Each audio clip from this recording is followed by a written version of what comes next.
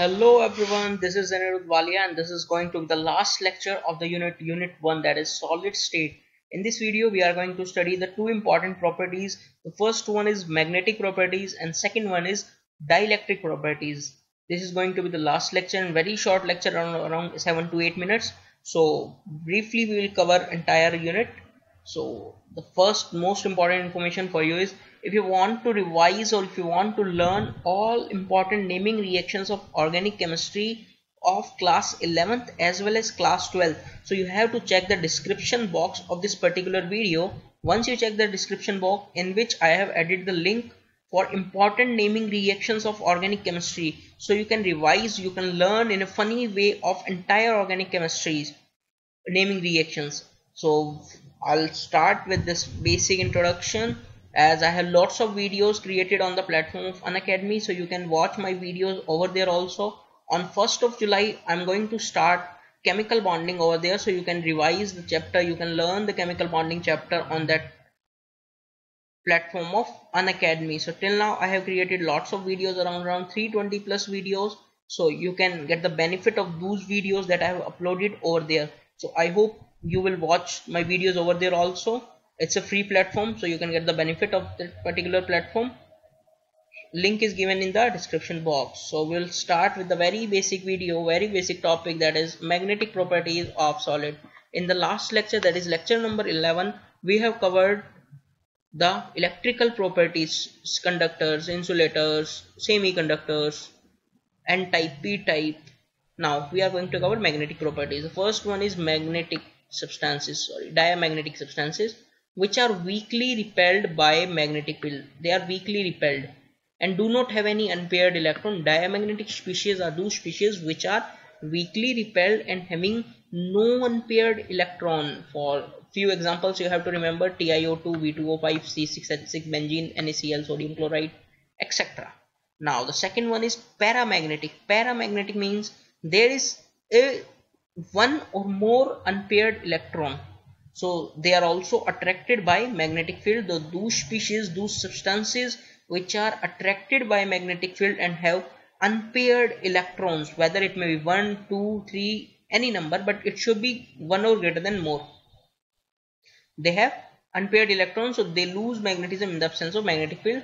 They have strong magnetic field, but when it comes to, once they remove the magnetism, they lose their magnetic field. So for examples, O2, oxygen gas, C2+, Fe3+, etc. They are the examples of paramagnetic species. In class 12 physics, unit number 3, magnetism, magnetic effect and current, in that particular video we have also taught the same magnetic properties in detail, so you can also refer class 12 physics, but no issue. From chemistry point of view, we will cover each and every point which are important. So diamagnetic species are those species which have zero unpaired electrons. Paramagnetic species are those species which have at least one electron, one unpaired electron. The third one is ferromagnetic species. These are attracted by the magnetic field and show permanent magnetism even in the absence of magnetic field. This is not ill, this is in the absence of magnetic field. Okay, in the absence of magnetic field. Few examples, these are the 3 examples that you have to remember. Iron, cobalt and nickel are the ferromagnetic substances. Okay, in competition they may directly ask the example of ferromagnetic or paramagnetic. Diamagnetic, paramagnetic is very important. So even in chemical bonding, molecular orbital theory, every year few questions came to the examinations. The fourth one is anti-ferromagnetic substance. They have net magnetic moment 0. Magnetic moment 0 due to compensatory alignment of the magnetic. The net magnetic moment is 0.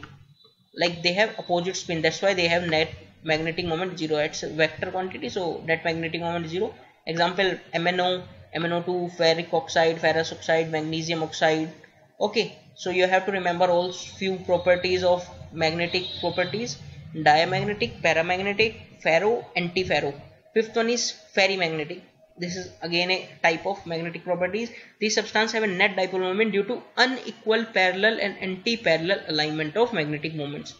They have dipole moment due to unequal parallel and anti-parallel, means they may have unequal parallel, but they have anti-parallel alignment of magnetic moments. Example Fe3O4, ferrites, etc. Dielectric properties, in which two substances are come, piezoelectric and pyroelectric. So piezoelectric, basically piezo word signifies that pressure. Basically piezo word signifies that pressure. So the electricity generated due to the pressure when mechanical stress is applied on the crystals so as to deform them, electricity is produced. Once the stress is applied, once the force is applied, due to the mechanical stress, the crystals deform. Once they deform, so electricity is produced due to displacement of ions. The electricity thus produced is called piezoelectric. The electricity produced is called piezoelectricity, and the crystals are called piezoelectric crystals.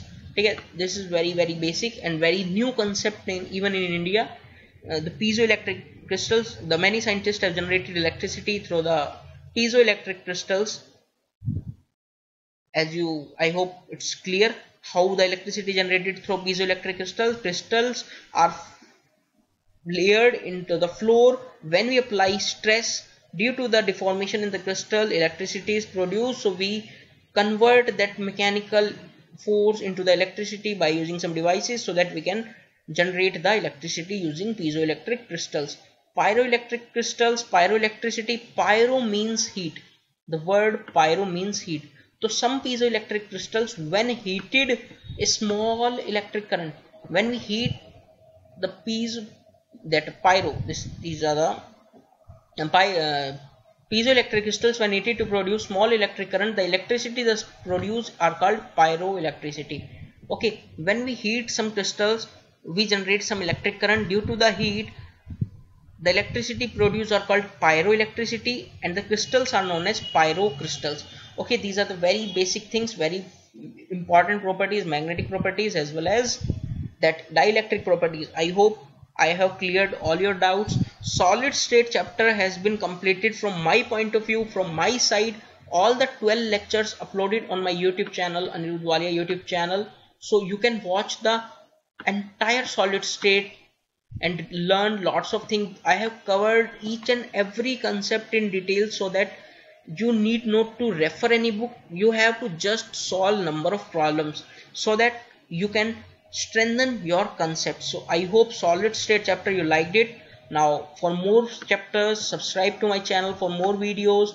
You can also suggest the next chapter would be on your demand. Once you suggest the chapter, I'll create the video on that particular chapter. So I hope you like the entire video. I hope you will enjoy. From the past 2 years, we are on the same field. We are teaching to number of students on YouTube. They have selected in various examinations. They have entered in various respected colleges. So I hope now it's your chance to clear your JEE or NEET examination. So stay in touch. God bless you all. Meet in the next chapter. Solid state completed. Okay friends, bye bye.